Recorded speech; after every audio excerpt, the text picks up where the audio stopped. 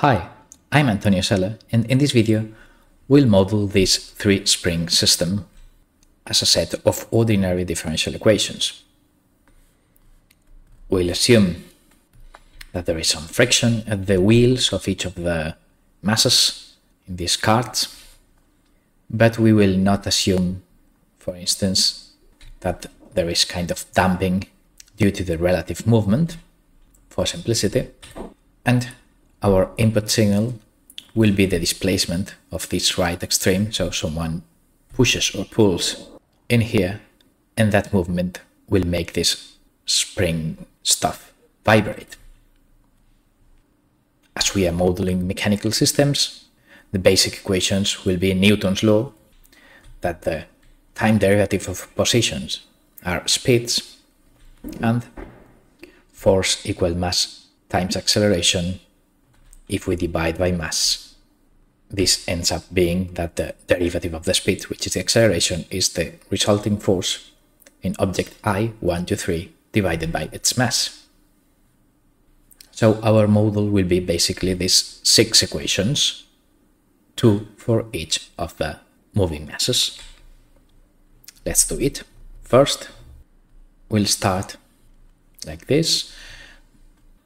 The derivative of position 1 is speed 1, and the derivative of speed 1 will be, well, 1 over mass 1 times the resulting force, but I will directly write it in here to avoid introducing more letters in my model.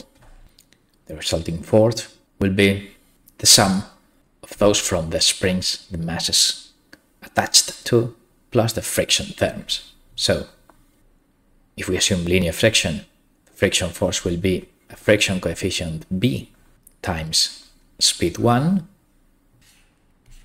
We are now considering this part of the system. And then we have the fourth of the left spring. That will be the spring constant K times the length of the spring minus its natural length.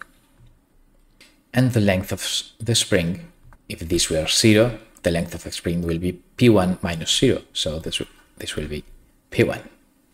However, this is correct if we work in what we call absolute coordinates, but we are going to work in incremental coordinates. The origin of P1 will be the equilibrium position when the spring is, let's say, at its natural length.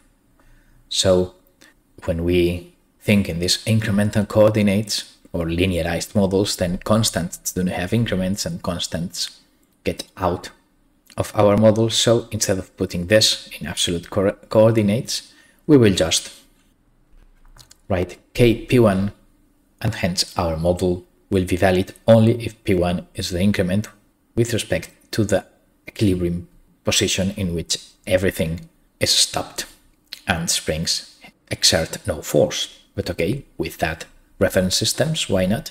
We choose it. So this is the left spring, and the right spring will have a force proportional to, again, the length of a spring, P2 minus P1 minus the natural length, if we were in absolute coordinates. But if we are in incremental coordinates, this constant disappears, and we write it like this. And then the only remaining thing is ensuring that the sign is correct in this equation. So if we think of the left spring and we assume positive means movement towards the right direction, rightwards movement, then the more positive is P1, the more negative, the more leftwards force this spring makes. So we should have a negative sign here in order to model that physical connection. A more positive P1 yields a more negative leftwise force of this spring. Now, if we think in the right spring, then if we move P1 towards the right direction, then this spring should push also in the left direction. If it's in equilibrium, then an increment of P1 in the positive direction, it should give an increment of the force in the negative direction of this spring in here. So the overall coefficient of P1 must be negative, and then as we have a negative sign here, then we do not need to change it. So this is the correct writing of the signs of the springs. So carrying out some operations, we can say that the spring equation is, this is a minus here, because also if P1 is positive, then friction goes in the negative direction. Then there we have the equation of the first mass in red. The other equations are very similar.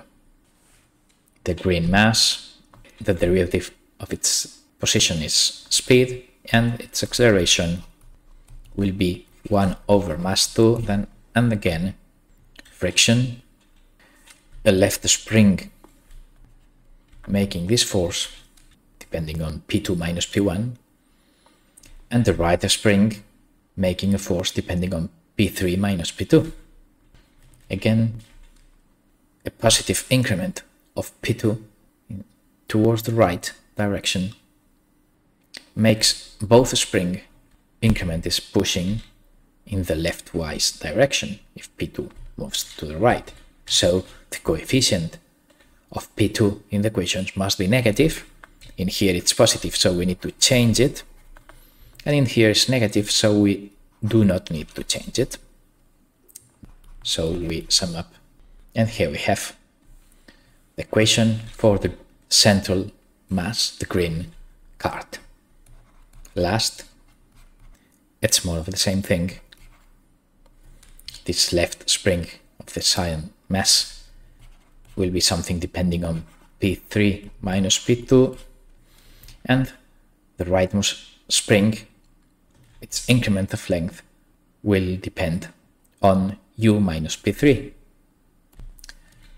As movement of P3 in the positive direction makes both springs push a little more in the negative direction to oppose the movement, then sign of P3 must be negative, so we need a minus here, and in here we already have the correct sign, so we need no modifications. Then here we have the equation, which ends up like this.